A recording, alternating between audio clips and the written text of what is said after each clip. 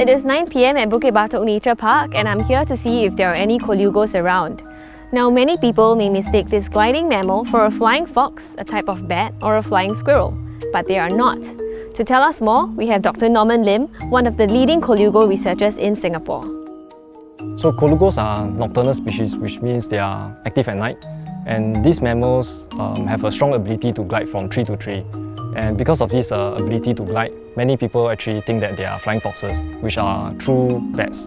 And being a true bat, they actually fly and gain elevation when moving around. But for colugos, as a glider, they always lose elevation when they glide from one tree to the other. So they can glide from tree to tree just like the line of trees that we see behind here. And this will be quite a clear path for them to navigate across the landscape. So based on my research in the past, we know that colugos are found in places where it's forested in nature and they actually require mature forests.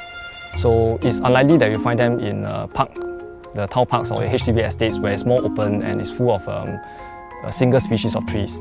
Yeah, the colugos require many different species of trees for the source of food, which are leaves.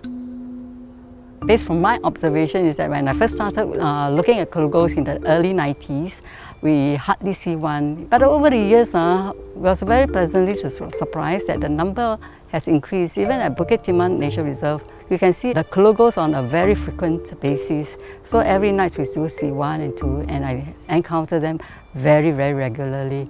In early 2000, we start seeing the colugos in this area, which is at Bukit Batok Nature Park.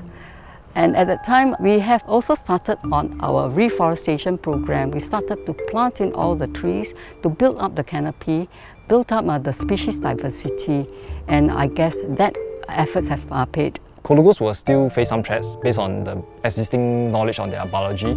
So one threat is that, as mentioned earlier, they require good forests.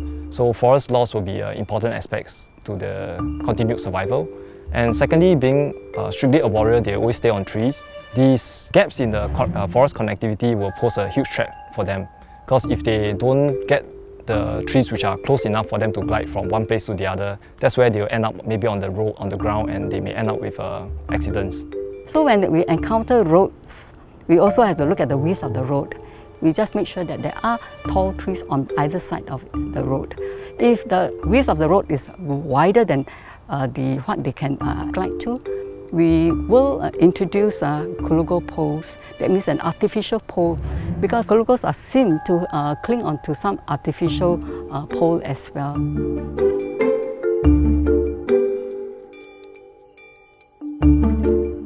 We are using things like GPS trackers and also radio collars to help us track the animals' movement. And through that, over the period of 2 years, we hope to gain a better understanding about their movement patterns. And from there, we are hoping that we will be able to propose some mitigation measures. We have this program called Coco and Friends. This is to introduce young kids and the parents about what colugo is and where they live and who are their friends. Oh, you should see the face, how they lighted up, and they are so surprised that they can see them right up close in broad daylight.